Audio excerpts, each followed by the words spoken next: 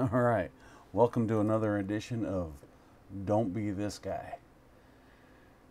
What we got here is a piece off a crop duster, and we have a broken tab.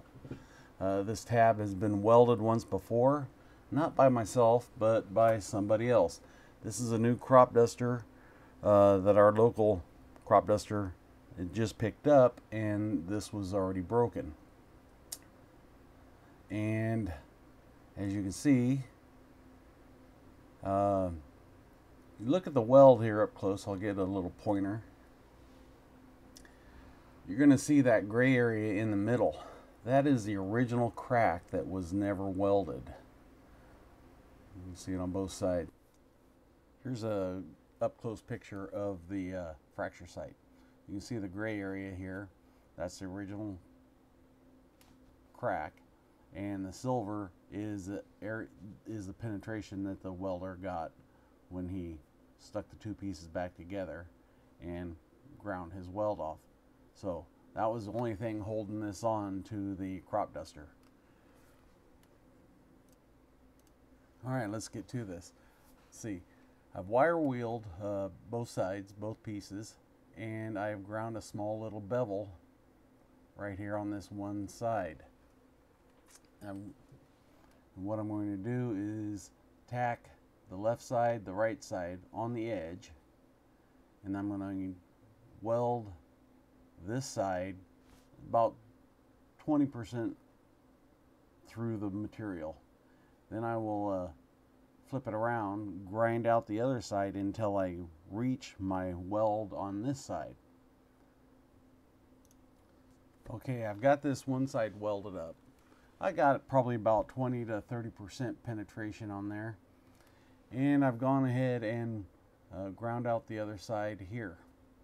You can see I'm well over 50%, maybe even 75% through that thickness of the metal. Now, I can see a small little divot right below the hole, right in there. So what I'm going to do is I'm going to continue grinding until I don't see that, and then I will bring you back and show you the finished weld. All right, we're back. Here's my weld. My weld is 100% through the material. It's sitting pretty flush with the outside. I got a little spot there I need to go back and add just a touch, and then I'm going to grind that little high spot if it doesn't flow out.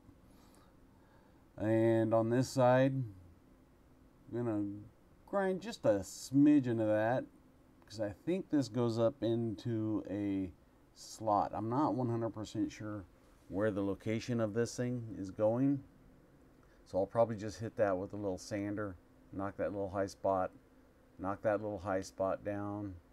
Might do that, not 100% sure. But there's no longer a crack in the material. It's 100% weld, and it's actually stronger. You could actually cut that and you'll see no voids. And on that note, that brings us to the end of the job and the video. So you guys have a good day. Don't forget to like and subscribe.